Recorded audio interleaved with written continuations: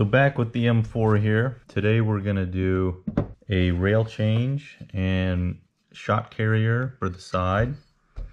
This is the Mesa Tactical aluminum side shell carrier. Now I said this before when I unpackaged the M4 for you.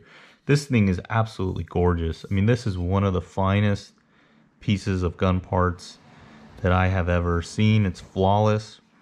It's just really a pride of American production. A lot of firearms people out there know when they have something that's quality, you paid for it. It's not the cheapest piece out there, but it is really just perfect. I mean, the finish, the production, everything is just flawless as can get. So first step here on the Benelli M4 is to take out the flathead screws. So there is a washer in there. I have a magnetic screwdriver. We're gonna reuse the screws and washers. Helps to have a magnetic screwdriver. Now, these are not Loctited. I suppose you could Loctite these, but I am not going to.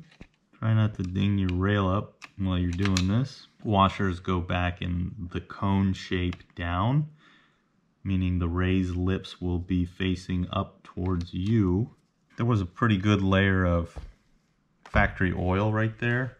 And the other cool thing that they provide you, you don't have to use this here, but they do provide some protection for the finish underneath.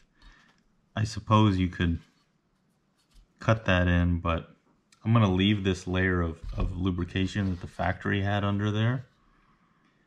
And this should just line up perfectly with the factory location. There's 5 holes. Press down slightly.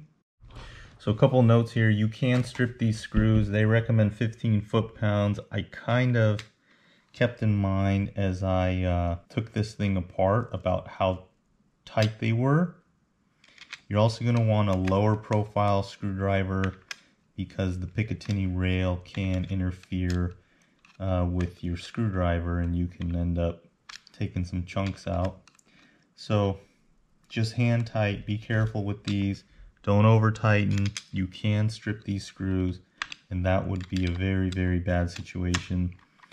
You'd have to tap again and change size potentially, so don't do that. And the other thing is here is you tighten, you need to tighten all of them. So that's it for screwing it down. I don't want to over tighten. Now they say that this can work both ways. You can put shells up or shells down, and they say it's slightly safer to have them. These are 2 3/4 shells. So they say you will need to change your training method. The easiest way to get these out is twisting rather than straight in or straight out. I found that it's a lot easier to get them out than getting them in. You know, like any new system, you're going to need to learn it. They have a proprietary that they say is more combat effective, is that the shells are kept closer together. So I'll try it both ways at the range and see how the reloads work for me. But that's it. Very simple, beautiful piece. Sits perfectly straight, flush. Everything machined well. Beautiful, beautiful product.